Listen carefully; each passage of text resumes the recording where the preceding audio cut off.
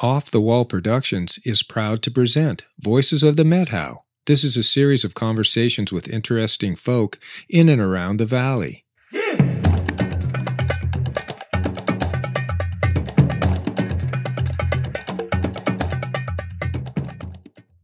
This is Art Zink. Here's a story about my great-aunt Mary. She was a farmer all of her life. I swear she may have been in a cornfield when she was fresh out of the crib.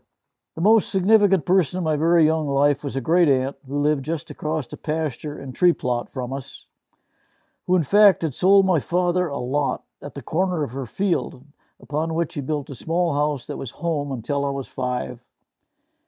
She may well have been more significant than my mother, who was usually ill, or my father, who worked the incredible long hours that young men use to define themselves as ambitious and good providers. She was my favorite relative on either side, my mother's favorite aunt, and my father's favorite in-law. She was, I believe, everyone's favorite old person, whatever the relationship, and everyone called her simply Aunt Mary. As the sun sags closer to the curve of the earth in mid-December, daylight across the northern tier of states ebbs to about 8 hours. The low southern sun casts long shadows even through the middle of the day, as if the world lives in perpetual afternoon. If the sky is clear after sunset, any meager warmth that has been stored drains rapidly to the heat sink of space, and the stars ride out into a night emptied of life. Now the north wind carries the vestigial memory of the glacial snows.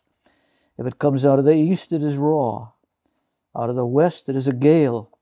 And from the south, it brings rain that is ice on the flesh. People grow old in December.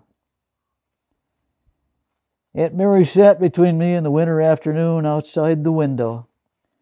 Eyes glazed, head bowed, she mumbled the Our Fathers, Hail Marys, and Glory Bees of her rosary, and an incoherent stream of lip movements as her gnarled old fingers shuffled along the beads. She was on the last set of 10 now. It was Friday. That would make it the 5th sorrowful mystery, the crucifixion.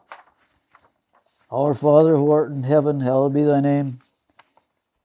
I was only 6, and I could already say the whole rosary with my eyes closed and thinking about something else. Aunt Mary was 75. I was sure she never thought about anything else. Eternal rest get unto them, O Lord. The sun's rays reached nearly across the room from the high, narrow window, and I squinted one eye to better focus on the dust motes that swirled through the golden beam, and let perpetual light shine upon them. Where the shaft of light passed over a warm air register in the floor, a maelstrom of activity was hurling the dust particles into invisible shadow. And may their souls and all the souls of the faithful departed to the mercy of God rest in peace. A maple branch was nudging darkly at the edge of the light as the sun began to drift behind it. Amen.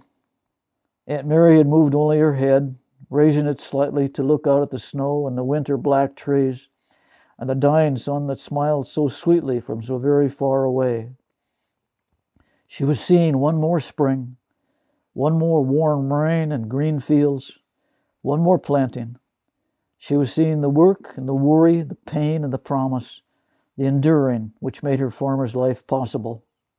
She turned slowly and smiled at me, sitting there in the warm air vent with my comic book and pretzels, and then got up, put on her 5-buckle Arctics, ragged old woolen coat, and went outside. She would be in after feeding the stock, cleaning the stalls, milking and picking up the eggs. She would live to see not 1, but 10 more springs. Perhaps it was working the 80-acre farm by herself that did it, or perhaps it was Our Fathers and Hail Marys. Living just across the creek from her, Aunt Mary was only a couple hundred yards in 2 generations away from our young family and middle-class American farm life of the 40s. She had been the daughter of a farmer herself, used to long hours and short appreciation for her days in the fields. She was an 18-year-old girl when one Saturday afternoon, a wealthy farmer from the neighboring township had stopped his buggy and watched Aunt Mary and her sister help with the haying. It was heavy, dusty work, and the man watched it all until the wagons were hauled in at dark. He was there again the next Saturday while they pulled suckers from the knee-high corn in the steaming July heat. This time he stopped at the house and talked for a long time with her parents, Mr. and Mrs. Wickenheiser. The third Saturday he did not come, but the girls were called in from the fields early in the afternoon and told to wash and dress up. Just before supper, the two sons of the old German who had watched them arrived in stiff white collars, capped by equally white stiff faces. Their names were Ferdinand and Edwin. They had been expected for supper, and Ferdinand was to sit next to Mary, Edwin next to her sister Teresa. Not much was left to chance or option. Grandpa Fix was quite specific. The two brothers married the two sisters late the next autumn, after harvest. The double ceremony was presided over by the old patriarch, who presented each couple with an 80-acre farm, complete with buildings, machinery, and stock. The eldest, Edwin, was entrusted with the third place for the youngest son, Abraham, who was still in adolescence. It was a bright future that faced the young couples. All were strong, healthy, and free of debt. Uncle Ferd drank himself to death. Edwin, my maternal grandfather, suffering from a brain tumor, hung himself up in the smokehouse. Abe enjoyed a brief career as a rake and soldier of fortune before contracting syphilis. He came home to die. But the women did not die young. At first, they worked the land beside their men. Later, they worked the land in spite of them. When the men drank heavily or complained of aches, it was the sisters who saw that the chores were done before dawn, so that the day's work could begin in earnest after breakfast. Eventually, it was the women who took the team into the fields, who hired the harvesting crew, who saw that the taxes were paid and the fences kept up and the stock bred and butchered. The men withdrew, doing much of the cooking, a little gardening, an occasional day in the fields when things were just right. They drank increasingly, complained much, and lived in constant fear and rebellion of a father who had died 20 years before, a father who shared their bed at night and who harnessed the team at dawn each day, a father who lived on in the driving ambition of his chosen daughter-in-laws. Aunt Mary never talked about the bad times to me. I picked those up from hanging around the edges of conversations. Kids usually weren't seen unless they were heard, and I learned much behind the disguise of an open book. Yet, when she talked about being young, there was a softness, a wistfulness that belied the reality of her past, so eloquently expressed in the stooped shoulders, calloused hands, and leathered, purple-blotched skin. She remembered the good times, the years crops were good and prices were high, the day her team, Kit and Jeb, won the pulling contest at the county fair, with her behind them. The early years of their marriage, and her and Ferd sharing each other's warmth under the goose-down quilts while the Michigan winter howled outside. Now, profits belonged to the grocery store. Her 80 acres were only enough to keep her independent. Jeb was gone, and Kit, grayed and fat, would stand at the pasture fence and whinny as Aunt Mary rumbled past on her tractor. Ferd and Mary moved to separate bedrooms long before I knew them. They talked at mealtime when Ferd was sober enough and ignored each other when he was not.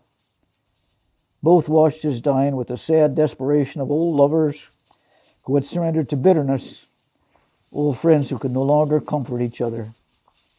Perhaps it only seemed a pleasant place because I was indulged by both of them.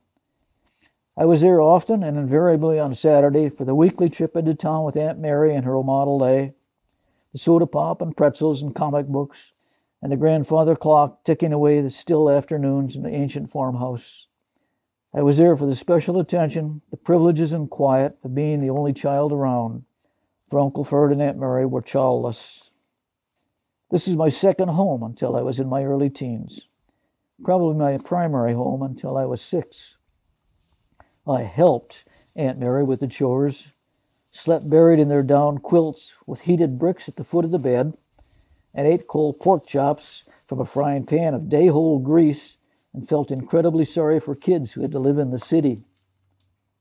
Some scenes, seemingly innocuous, locked into my memory circuits. Non-events of quiet and inactivity are surprisingly vivid for some reason, especially those of fall and early spring. There's a wind walking raindrops across the tin roof, and a rooster crowing at the first cracks of April gray in the eastern sky. The featherbed is deep and soft and rough warm in its patched flannel sheets, and a little boy curls tighter against the chill of the cold house.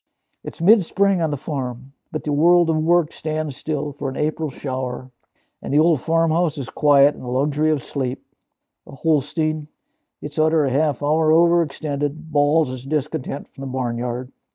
I wish that every person could hear the rain, feel the tickle warm of nubbed flannel sheets, and even smell a spring barnyard.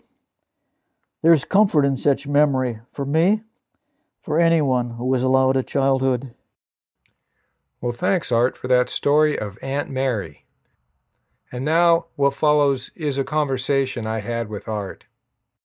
So I'm here with Art Zink. Welcome to Voices of the Methow, Art.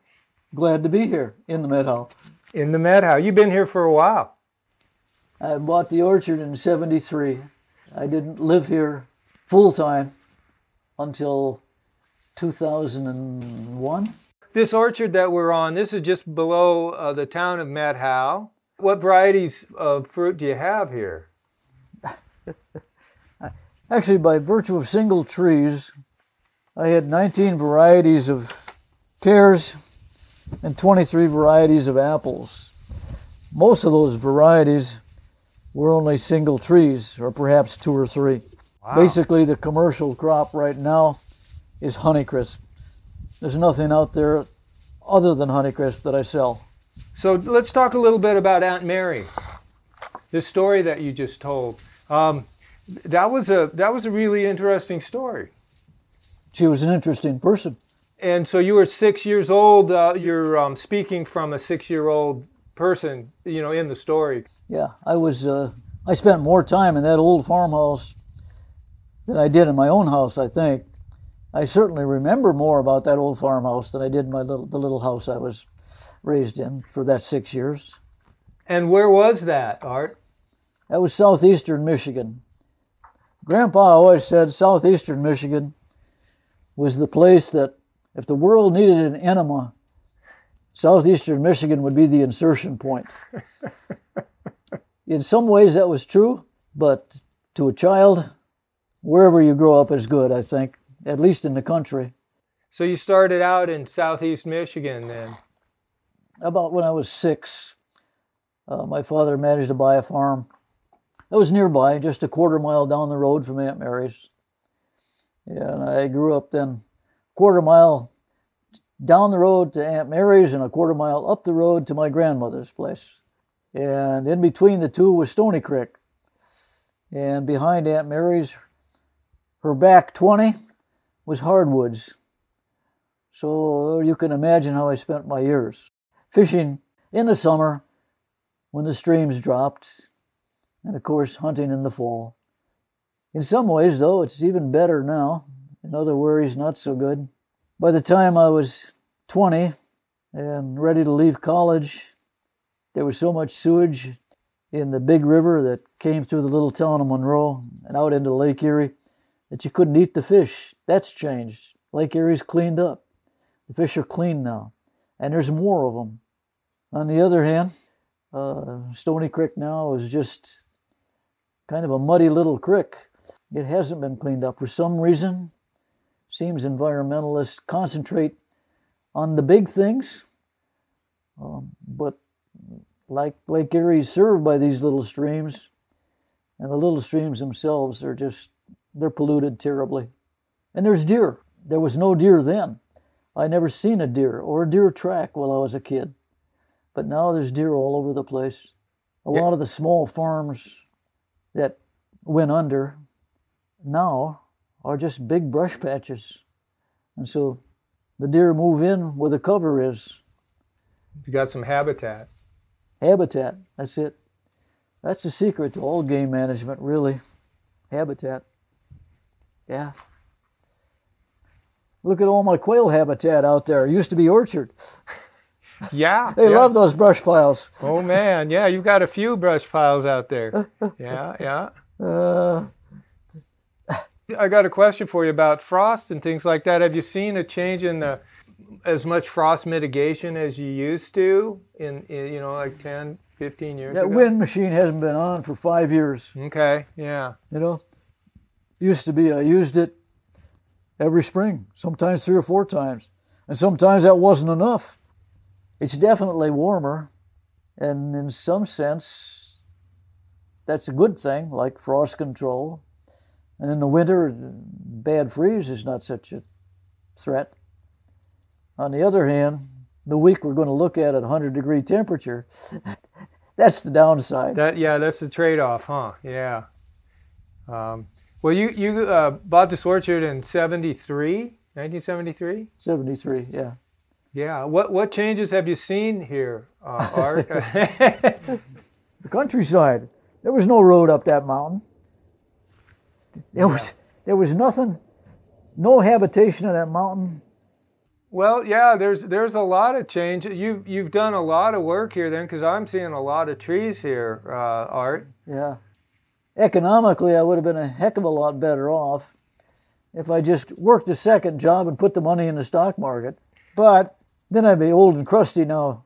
As it is, I'm just old. Yeah. Well, you said that you had a degree in botany?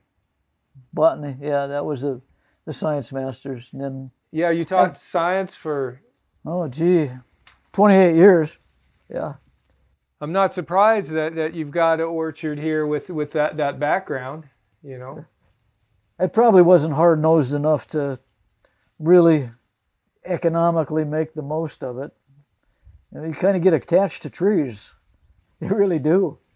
Well, that's kind of like the chickens I've got, too. You get kind of attached to them, whether they're laying or not, if you know what I mean. As far as what I'm hearing you say, and if I got this right, let me know, but there's more than a dollar sign, on as far as... I think there is for anybody that lives on their farm. Okay. Yeah. There's an emotional thing there. You plant the trees, you develop the trees, you harvest the trees, you see the trees die. Man, that's a part of your own life. Well, there's the investment in right there. Yeah. Yeah. Yep. But the orchard's been good to me. I can't complain. Well, appreciate you telling your story, Art, and it's nice talking with you for a little bit here. Thank you. Appreciate the opportunity to tell the story. Aunt Mary needs a little recognition now. Well said. Thanks. You've been listening to Voices of the Methow, an off-the-wall production. Until next time, thanks for listening.